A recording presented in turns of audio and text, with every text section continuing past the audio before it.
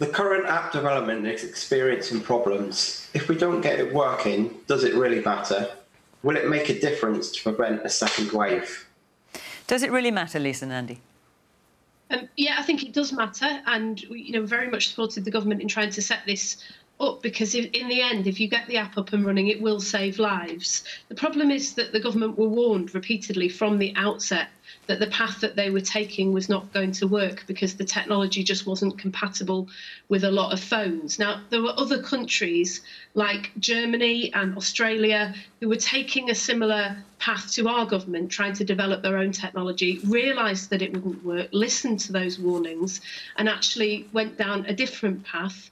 And as a result, Germany has just managed to launch their app yesterday and is quite confident about how that's going to work. So we've really got to start breaking the pattern here, which is of a government that shuts people out, doesn't listen to advice, doesn't seek to learn from expertise here in the UK and overseas, and then finds later that they've got to revisit those plans because they've unravelled very, very quickly. We've seen it over and over again with a whole host of things. One of the real outstanding problems with all of this at the moment is that you've got public health directors across England saying that they still don't get, the GPs in local areas don't get the results of tests because the government set up their own private sector testing facilities around the country. So GPs just simply don't know when their patients are being tested positive for COVID. Public health directors are looking closely at local outbreaks and having to make decisions about managing local outbreaks. But because they're not getting that information,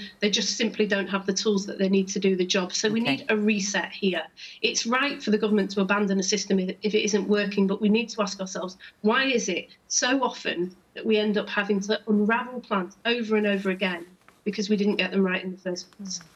Now, Steve, I wanted to ask you not only what you think about this particular question, but also just tell us a little bit about how you're managing at Crystal Palace, because you've got a kind of app of your own there, haven't you? Yes, it's not a tracing app. I mean, on the app, it seems incredible to me that so many countries are developing their own app.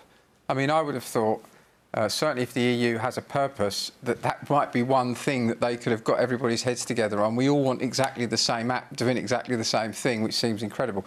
We have a very simple app where the players and the staff fill in any symptoms because that's as efficient a way of catching the disease early, sometimes as testing, where there can be a lag between the time you test and testing positive.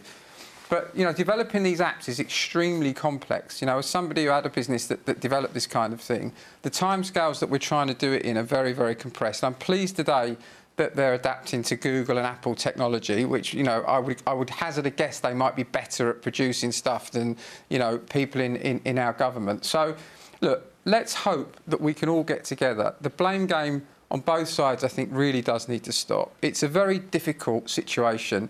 Nobody was prepared for this situation. We can say Germany have done slightly less worse than everybody else.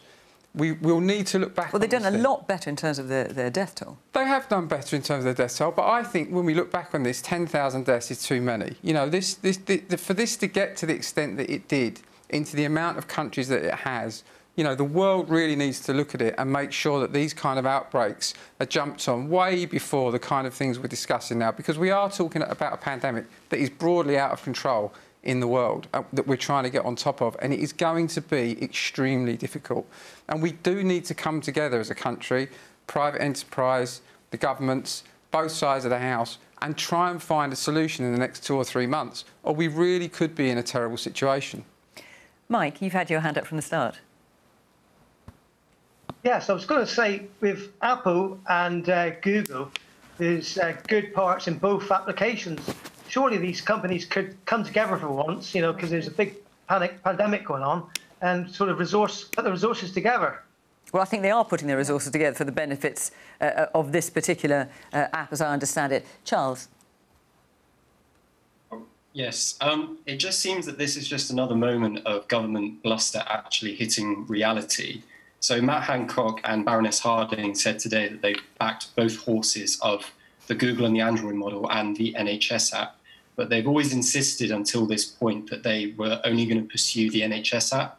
So it just seems that the government are trying to make it seem that they're trying to do the best job possible, but when it comes to reality, they want to cover up and not pretend that they've done anything wrong. Jed? Well, I think that the app can only really be an adjunct. I think that there are technological limitations in the app in terms of providing a nationwide service. And really, it's about having a functioning public health infrastructure that is able to deal with local outbreaks locally. And unfortunately, the government has chosen to centralise and use a private company, Serco, to take the lead on this.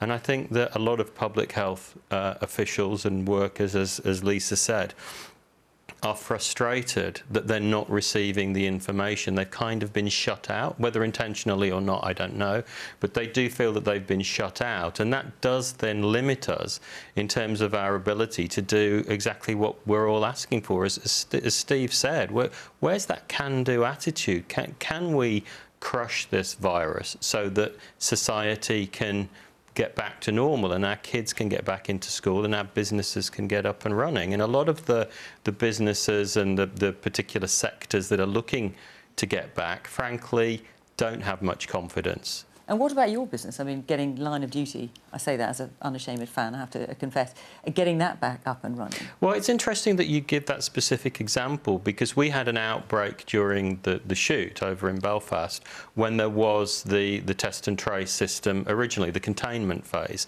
and we were able to deal with that and we were able to carry on uninterrupted. Then towards the end of the shoot that got curtailed, we had another outbreak, and I was quite surprised to learn that we weren't able to do testing and tracing. The system had been stopped. And that was the point where really, when we looked at it, we knew that we couldn't protect our workforce and we had to stop. And that was 9 days before the lockdown. So the writing was on the wall then. And I think a lot of businesses are just going to take responsibility for it themselves. I think that each TV production will organise their own testing and they will look after each other and do their best that way.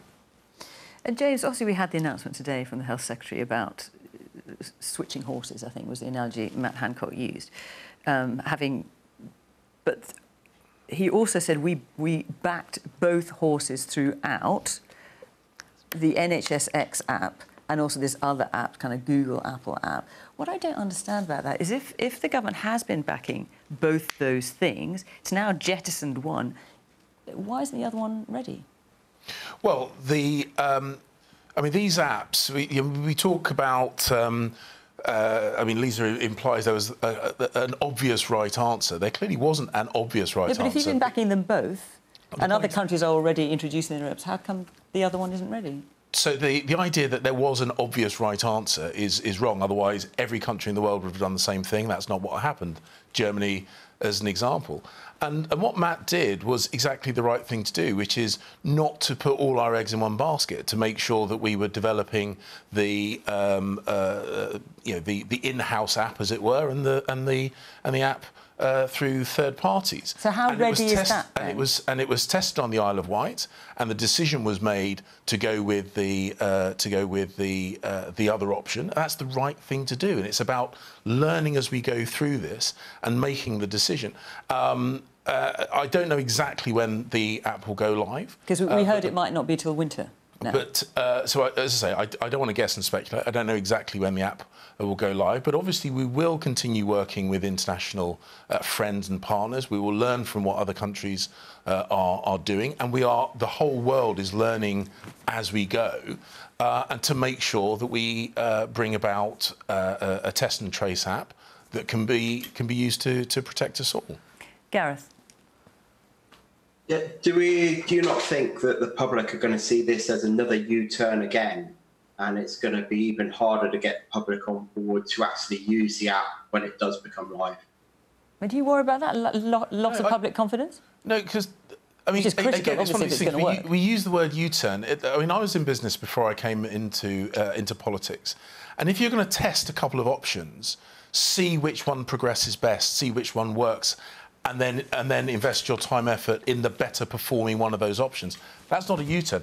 That's why it was tested on the Isle of Wight. Okay. That's why we learn from the experience. So you have been trialling the other option on the Isle of Wight as well? Well, no, but the point... You haven't? The point that Matt was saying is... Hang on, I just want to be Because now I really don't understand. So if Matt Hancock said you were backing both options and you were trialling the NHS app, presume you were trialling the other one as well. Otherwise, that's what backing both options is. No, no. Isn't it? No, so the test of our in-house app was done on the Isle of Wight.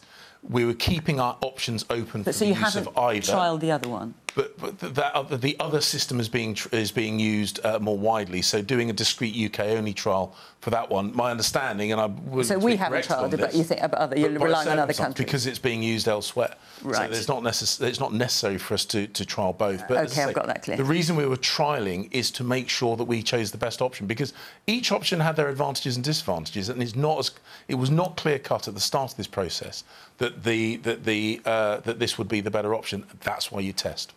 Munira. I can't overstate how important getting test and trace right and getting it right as quickly as possible is. Everybody who's watching this evening is desperate to try and get back to some sense of normality. Without a robust operational test and trace system, it's impossible to be able to do that safely. We have to be able to find every case and isolate it and keep and suppress this virus. What is very clear to me is when I had a conversation with the Deputy Chief Medical Officer on the 13th of March, it was around then that we stopped routinely testing and tracing every incidence of coronavirus. And I questioned her hard and I said, why are you stopping the testing? We should be testing every case. And it was down to capacity. And it's been far too late. It was some weeks after that we suddenly saw a focus on ramping up testing. And great, we've got the capacity. But, James, we haven't had for almost a month now the figures of how many people have actually been tested on a daily basis. And on tracing, as Lisa has said, we need to be working much more closely with local authorities. Directors of Public Health have been crying out to be leading this effort. They are the experts. I didn't watch the Salisbury poisonings earlier this week, but I heard in there it showed just how pivotal the role of the Director of Public Health is. That is what they should be doing. That's what they're experts in. And they should be leading those teams of contact tracers to be tracing every case. But last week I was talking to some leaders in local government. They haven't got the data. They haven't got the tools. They're still, to some extent, unclear about what their roles should be. And this is absolutely critical if we want to open up our economy again. I think it's telling that you got an honest answer about the reason that testing was abandoned in March. What we were told, the public was told, was that it wasn't appropriate for an economy of our size. Well, I think our institutions, I feel, we talk about the government all the time letting us down, but, Public Health England made that decision. In Germany, they devolved it very quickly into the local authorities. And I would also say, we can't have the whole of the United Kingdom hanging on an app developer developing an app. Test and trace is possible to do manually. Most of it, Jed, as you said, will happen manually, even with the app. The app is 15 minutes in proximity to 2 metres to somebody. It's just an adjunct. You can remember if you were with somebody for 15 minutes. The whole infrastructure. Yeah. So, we need to get test and trace rolled out manually. And if the app comes along and helps us do it, then great. But we can't wait for that. But it's also about people receiving accurate information. When you have public health officials, when you have government scientists saying things which are manifestly untrue, which is that it wasn't appropriate, it was actually always about resources, but they didn't admit that. And so now we're in a situation again where trust has broken down. People are desperate to get good quality information they can rely on from their government, from their public health officials, so that people can make the right decisions and make the right calculations about risk, about how we get back to normal. Okay. I think, Steve, you talked... Sorry, briefly, because I just want to move on to another question. You talked about question. ending the blame game. I think the public appreciate that we are in an unprecedented situation and no government is going to get it right. But the thing that frustrates me most about this government is that they just don't have the humility to put their hands up when they've actually got it wrong. Or when they do that, they late. say it's a U-turn. They are holding their hands up and saying they've got it wrong, and then they're told it's a U-turn. So then that's not an environment that's conducive to people making the right decisions, is it? That is the blame game. That's exactly what it is. No, but isn't there a difference between making a U-turn on policy and just lying? There's a difference between those two things. I certainly think that the information, as you just pointed out, that they've received from some of our institutions and scientists, and I'm not here to defend them blindly. Everybody's made terrible mistakes. You know, where there was a left turn to make, we took the right one in almost every occasion, and we have to learn from it.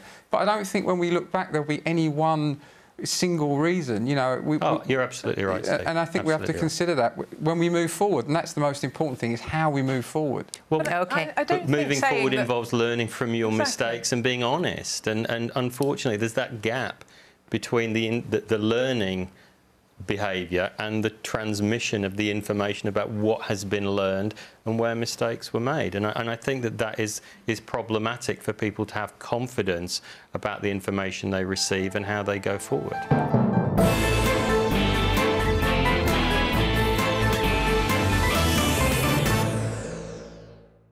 See the headlines as they happen and watch BBC News live in the app and get the full story with bbc.co.uk/news. Follow the story for all the latest with BBC News.